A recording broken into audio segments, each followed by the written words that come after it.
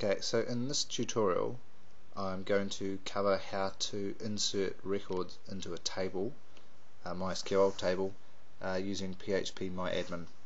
So what I've got here is a table that I've called news, and it has 4 fields: news ID, which is the primary key, and it's also set to auto increment.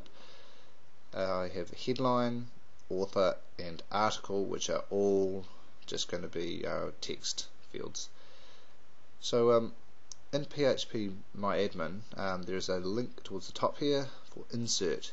Now if you click on insert, it will take you to this field, or this page here, and on that right hand column there is where you can enter the data.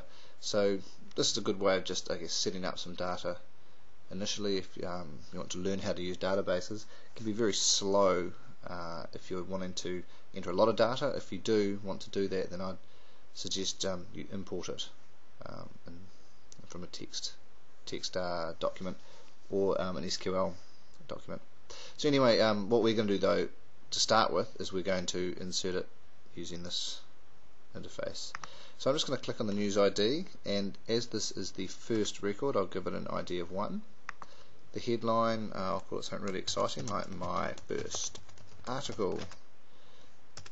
The author is me, and I'll just put some dummy text in here.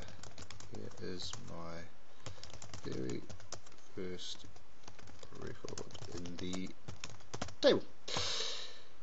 Now I'll come down to the second one. Now if you wanted, sorry, before I do, if you wanted to enter just that one record, you could click on this go button here. If however you want to enter 2, you can fill out this and then hit go down the bottom. So I'll give this an ID of 2 because it's the second item. The headline is how about those mySQL databases, and I'll give it a different author this time. I'll give it Mr. Clark, and the article says, aren't they great?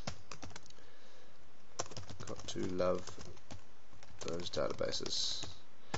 So we've got 2 articles now, very short obviously. 2 articles set up, and down the bottom here I have the option of clicking go, and that you can see there it has go back to previous page. So when I click go, it'll return to the news table, or in the drop down I could select insert another row, which would then empty those 2 fields, 2 records above, and allow me to continue entering.